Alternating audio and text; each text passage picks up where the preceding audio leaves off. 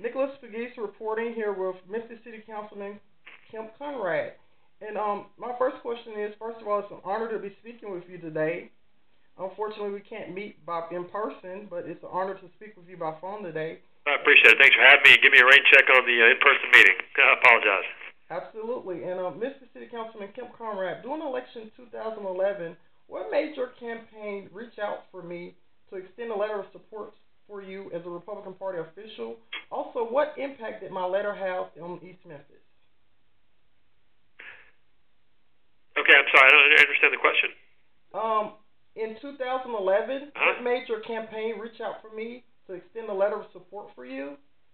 And also, what impact did my letter have on East Memphis? Oh, we wanted to try to get all stakeholders behind our campaign and theme for Memphis, and so we reached out to a lot of grassroots leaders, and people like you responded and rung the bell, and what we thought was really powerful as opposed to regular direct mail is kind of neighbors reaching out to neighbors, and we found that in the precincts where we did letters from people like yourself, we had a higher percentage of turnout and people that voted for us in our campaign. Well, thank you for reaching out to me. Thank you for your support. Absolutely.